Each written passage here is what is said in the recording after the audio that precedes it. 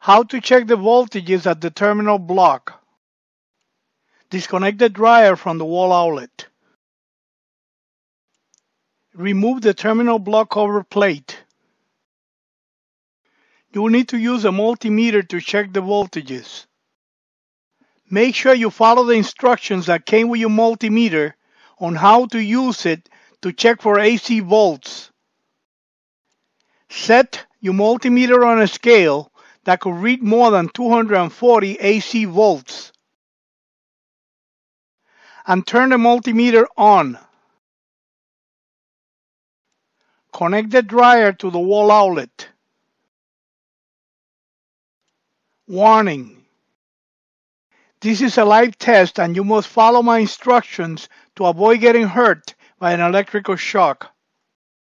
You must grab the test probe by their insulators like this, making sure that no part of your body touches the dryer at any time that you're taking a reading.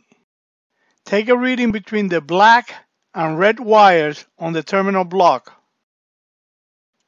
The reading should be about 240 AC volts.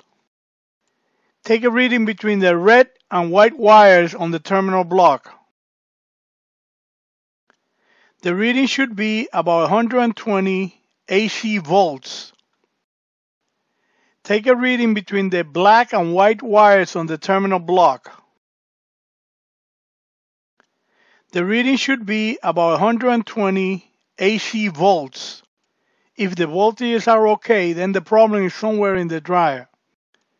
If the voltages are not okay, then the problem could be on the power cord, in the wall outlet, in the fuse box, or in the circuit breaker box.